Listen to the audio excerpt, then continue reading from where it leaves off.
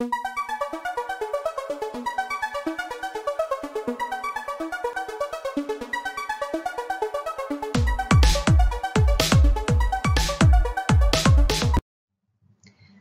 to InstaLegal. Amid COVID-19 outbreak, one of the most important issues which have started coming up is with regard to parties signing a prenuptial agreement before getting into a marriage relationship. Now, the parties during these corona times are being married in a very hush-up and a very small affair. So, what is the validity of such agreements in India? The main question which has arose is whether this prenuptial agreement which is being signed between the parties, does it have any legal force in India? The question is, can I ask my fiance to sign a prenuptial agreement? A prenuptial agreement is a contract entered between the parties intended to get married, laying down the possible settlement for future in case of death, divorce, or separation. It not only includes the settlement of assets and liabilities, but it also lays down provisions with regard to the custody of the children as well, if the parties have any children at the time of possible separation between the parties. Now, as per the law, Hindu Marriage Act does not provide for legality of prenuptial agreement in clear terms, because it would be immoral as per the Hindu philosophy, because under the Hindu laws, any marriage is not considered to be a contract. It is a sacrament. So when the Supreme Court was faced with the question of validity of such agreements being entered by the parties, the Supreme Court has clearly held that prenuptial agreements are against public policy and hence they are void.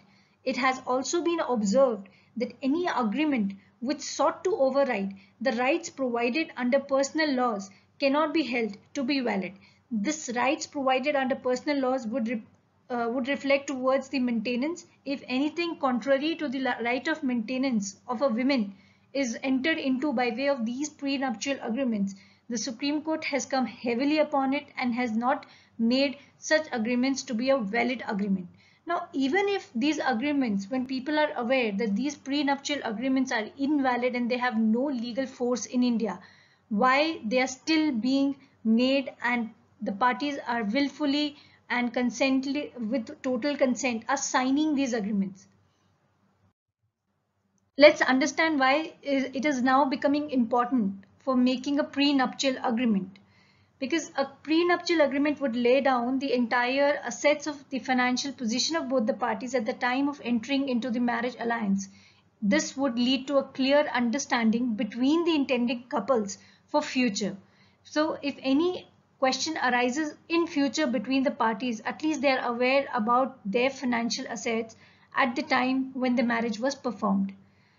It also helps in declaration of assets at the time of marriage, because that would be beneficial to save future litigation in case of divorce, cases of domestic violence, etc. For example, if any false case of domestic violence is being filed or any dowry harassment case is being filed and your financial assets of both the parties have already been laid down and there is a clear averment that there is nothing exchanged between the parties in this prenuptial agreement, then that can become a corroborative evidence to save the husband from any false cases being filed by the wife. Further, settlement of children custody in a peaceful manner can take place, because you would have already decided beforehand as to in future if there is any dispute between the parties who would be liable to take care of the children. Then it is basically a win-win situation for both the parties, and that basically helps reducing the conflicts, if any arising in future, saving majorly your time, your money and your energy. So even if these agreements are not enforceable per se and not valid per se as per the Hindu marriage laws, but under the Muslim laws or the Christian laws, where the marriage is not a sacrament but a contract, such agreements, for example in Muslim law, a nikah nama is still existing and are found to be valid if they are not against the public policy. Thank you very much.